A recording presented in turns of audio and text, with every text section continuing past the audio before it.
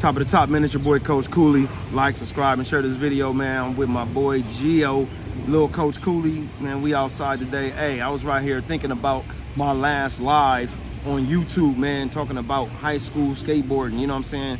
The evolution of high school skateboarding. Last year, we had the high school skate competition in Escondido. Shout out to the Arts and Recs, Mike Metcalf, Kellen James, you know what I'm saying? The homies that, you know, orchestrating the high school skateboard championships, man. It was 10 high schools that competed. I'm pretty sure this year is going to be more high schools involved. You know what I'm saying? More high schools with skate clubs is being implemented, you know what I'm saying? For the kids that want to get skate clubs implemented at their high schools, reach out to your guidance counselor or administrator and initiate that conversation and point to all the high schools in the area of San Diego and what they doing down there as far as skate clubs being implemented into the school curriculum, man. You know what I'm saying? That's so tight, like just seeing the progression of skateboarding with it being in the Olympics. And it's because of the Olympics too that you are seeing like the progression of all these different not even just the high school levels, but you're seeing it through parks and recs and even collegiately, you know what I'm saying? To where kids gonna be able to get a scholarship and go skate for a college one day, man. So that's where that's where I envision skateboarding being in all through parks and recs, high schools, and even to the level on being like the NBA one day in the NFL or the National Hockey League, you know what I'm saying? NSL, National Skate League, you know what I mean?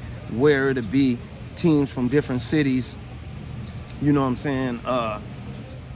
Had the Philly Grinders, the LA Thrashers, the Texas Crook Grinders, you know what I'm saying? Just all these different, like a good 8 to 6 league teams starting out, you know what I'm saying? That's where skateboarding is going, where it's gonna be real.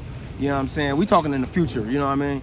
But like with the high school situation and it being newly implemented there, and you can actually get a grade for it, man, that's groundbreaking. That's groundbreaking. That's extracurricular groundbreaking activities right there. You know what I'm saying?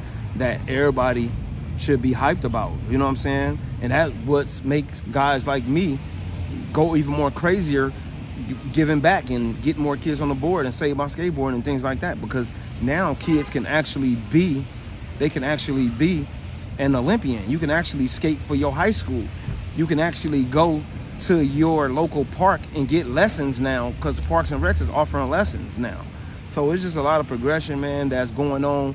You know what I'm saying? Let me know what y'all think in the comments. You know what I'm saying? How y'all feel about skateboarding being implemented in high school. And if you're out of high school or past high school, would have skated for your high school back then? You know what I'm saying? I know skateboard would have kept a lot of people in school if they knew they can skate for their school and get good grades and things like that. You know what I'm saying? I played high school football. I played, you know what I mean, organized sports, you know what I'm saying, in high school. So to know that skateboarding is there is a blessing, man, for the culture, you know what I'm saying, for everything. Like the homies that, you know, gave blood, sweat, and tears through the years for the culture to be where it's at now and the community be where it's at now is groundbreaking, man. You know what I'm saying? So, man, let me know y'all thoughts in the comments on that. You know what I'm saying? High school skateboarding is here to stay. You know what I'm saying? Proof of concept is being done in San Diego.